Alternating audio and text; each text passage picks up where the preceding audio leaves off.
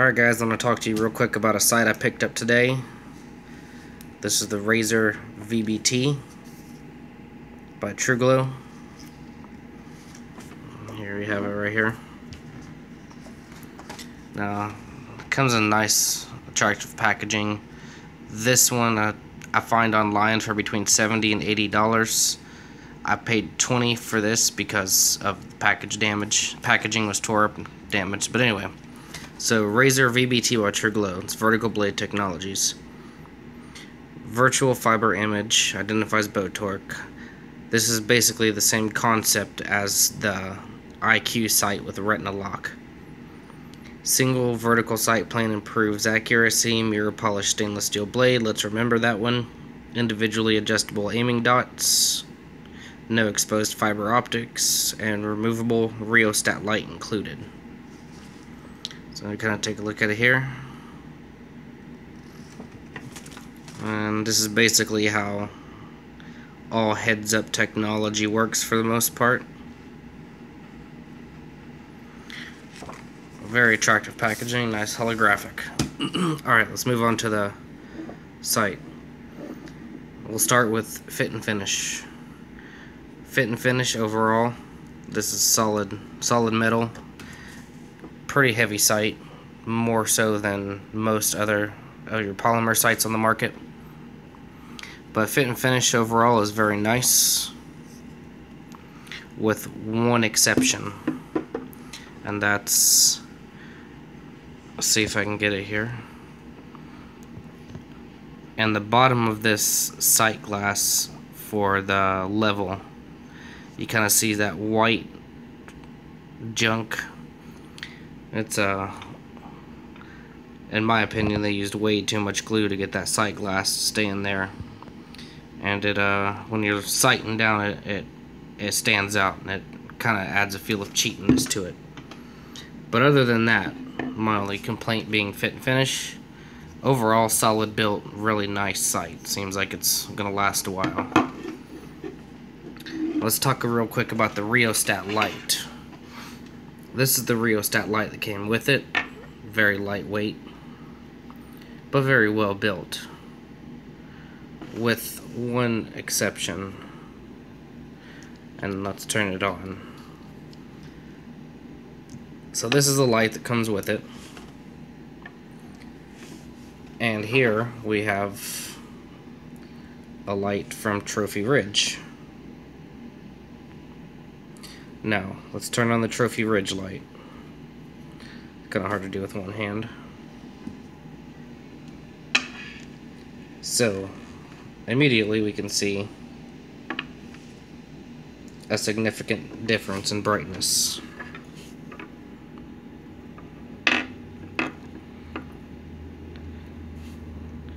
Trophy Ridge light is much brighter.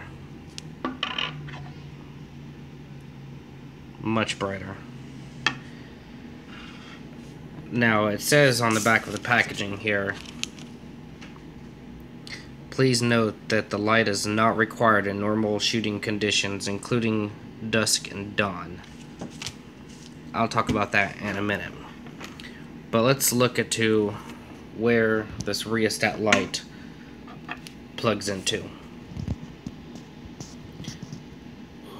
So the rheostat light, and I do like this feature quite a bit, actually goes down into the sight housing. So like some companies like Trophy Ridge, on some of their sights, you know, it'll sit up here hanging off the top. Well, that's not the case with this. It actually screws down into the housing itself. So there you have it. Now I'm going to flip it on so you can see it. You can kind of see it glowing down there, not really very bright. Now, well, I'll list some features about this sight first off that I like very much. I like this ring right here, this luminescent ring. This thing charges up very quick from ambient light, and it will glow for a while. And it glows extremely bright. Enough so that it lights up the sight glass. So in the dark, you get an excellent picture of the level because of the glow coming from this ring. Very nice feature with the glowing outer circle. Very nice feature with this rheostat light being able to sink down into the housing there. Now we'll cover real quick adjustments before we move on any further. We have an L and A. The L is for lock, the A is adjust. This adjusts what's referred to as the third axis, which is basically twisting this sight left and right. So you'd back that one all the way out, and then you would simply turn this right or left, and it will rotate this that way or this way, depending on which way you turn it. And then when you get your adjustment done, you go ahead and lock that back down. Now, let's look at the sight picture here. So here we see the sight pins, and if you come to the side of the housing, that's another bad thing too about the light that comes with it, is you can't really tell when it's turned off, because it's not very bright at all. So we'll get it turned off here. There we go. It's weird, it's like 80% of it is on, and then it'll just tiny bits off. Alright, so here we have our sight picture of our projected dots. And here is where the fiber optic cables sit. You can see them glowing back there. So this is the picture you would have when you're shooting. Now let's go over some problems with this. First of which being these, and I'm underneath a significantly bright light here. In normal room lighting, these dots almost completely disappear. Very faint. Now, if you were to say, I don't know, be in a bad lighting situation, as you can see, these dots easily disappear. And then once they do disappear, the problem you have, like right there, you can kind of barely see them. And of course, once you get further away, they basically disappear, and you're left with a flat blade. Overall, these glow brightly, but they don't glow nearly as brightly as they need to give a proper reflection. And it's the razor, call it a razor. It literally is a piece of stainless steel with a bevel cut into it and a mirror polish on that bevel surface. So overall, these things could serve to be significantly bright, because as you move out from, and there you go, you can kind of see them starting to wash out already. And once again, we still have that nice big light source up there. But there we go, we'll find them. And as you move further away, they kind of disappear off into the background. Now remember, when you're out at full draw, you're going to be out here, so you have barely any visibility on the dots. It just doesn't glow bright enough, to be honest with you. On paper, I'm sure this works great. In a controlled setting, this sight works great. But once you take it outside, and your mileage may vary, but it's almost completely useless in my opinion. Now we have a lot of extra room here, so why they didn't include a lot more fiber optic cable is anyone's guess.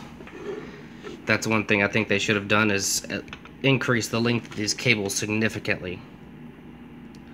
So we'll take a look real quick at this rheostat light before we move on.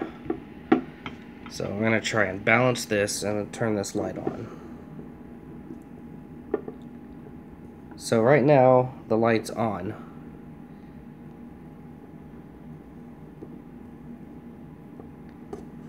So on or off, on. No difference in brightness. But here's something I did notice. You can pull out the rheostat that came with it. Take your trophy ridge, and it's basically the same outer diameter because of this ring right here. Take your trophy ridge light, and the trophy ridge plugs right into it. And it even fits it better in my opinion because it sinks in even further. So there's the trophy ridge. Now let's take a look at it. There we go. Let's see the light there. And let's turn on the trophy ridge. Oh, look at that. Now we're cooking.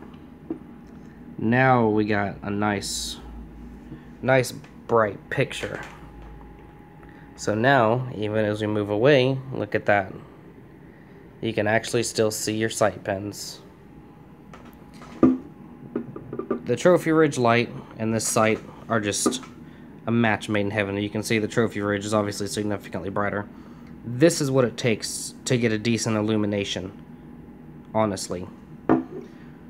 Now, to my #1 flaw for this light, or this sight, you have a surface that's mirror polished. What happens when you take a mirror into sunlight and try and look into it? You get blinded. When you take this sight outside into the sunlight, what I've found is that this dark surface that the dots sit on right now is actually polished silver. So in the shadows it's nice and dark, but when you get out into sunlight, this surface right here goes from this nice black you see to basically a nice shiny reflective surface, and it completely washes out your dots. And then of course the further out you extend, when you're at full draw, it's basically like this. It completely washes out any hope of seeing your sight pins. Now I was at the range today and I spent about 15 minutes trying to adjust this, and I was able to get a rough adjust on my 20-yard pin here. But that was it. After about 15 minutes, I gave up because I spent more time trying to maneuver myself to block out the ambient light so that I could actually see these dots on this blade than I did actually think about shooting. If I have a sight, I want to be able to use it without thinking about it. This sight I found, when you're outside and outdoors, all the ambient light and the sunlight reflects off this surface and turns it from this dark color to a nice reflective color. Now imagine trying to see, you know, a green and a red dot shining on something like this. It's virtually impossible. And then once you get it out further, you start getting it up against some different colors and whatnot as you're acquiring your targets. It just basically washes out the bar. So to me, this sight is completely useless in my opinion. I just got it today and I'll be getting rid of it tomorrow. So some things that probably should have been thought of when they first made this is you have a lot of extra space. Why not use it for fiber optic cables? Secondly, if you're going to put a mirror polished surface, let me try and get it in the light here. If you're going to put a mirror polished surface on something like that, you can see a little reflection. If you're going to put a mirror surface on something, I mean, Tru Glow is a decent company. They've been around for a while. They have a lot of engineers working for them, yet nobody's seen a problem with this.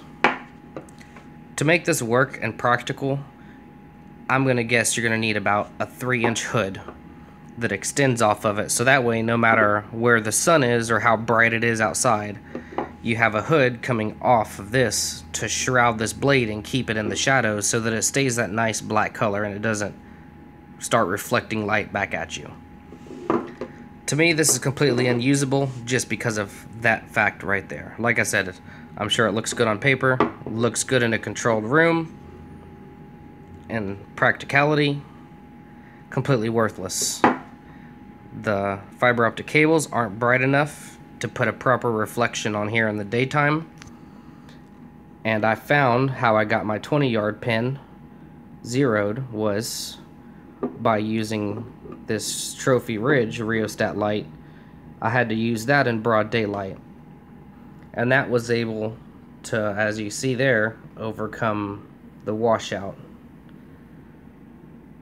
So, is this light required in the daylight? Package says no. I found that it is. And this is the type of sight that you'd always want your rheostat light mounted on permanently, because once it gets under normal wood lighting condition, you're gonna be looking like that. And good luck trying to see those pins from way out here.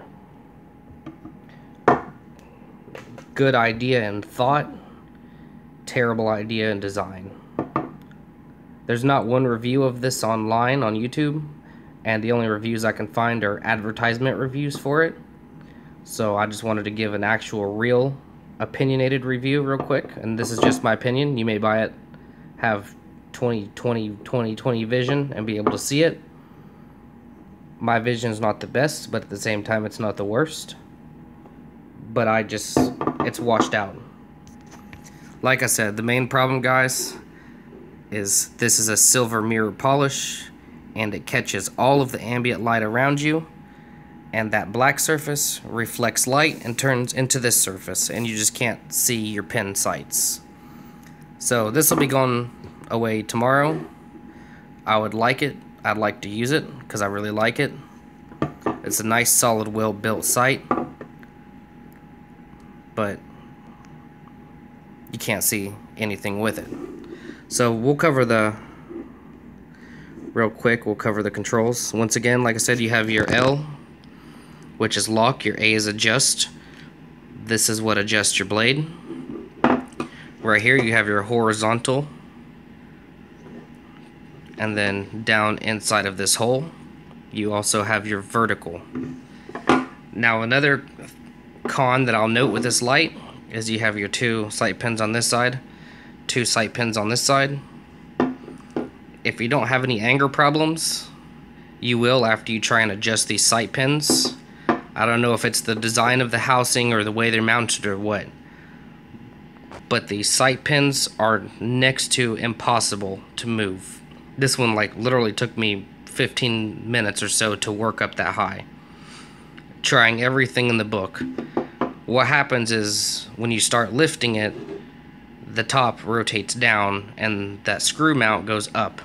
So when you're trying to raise it, you're actually wedging it lower. So you kind of gotta stick the Allen in there, and it's a pain in the butt. Decent sight. Is it worth the $80 it sells for online? In my opinion, just because of the simple fact that in the real world, outdoors, these dots are completely washed out. So no. And like I said, I like the idea behind it. It's the same as the IQ with retina lock. It basically shows if you're torquing your bow. Only the IQ with retina lock goes about it a lot better way than this Tru Glow here. So if it were a toss-up between the two, since they're similar sights, I'd go with the IQ all day and skip over the Tru Glow. But that's the review for the Tru Glow Razor VBT. Awesome sight, just in the daytime. This turns silver. Can't see crap. So I just wanted to throw that in there real quick before I get rid of it tomorrow. Alright guys, thanks for watching.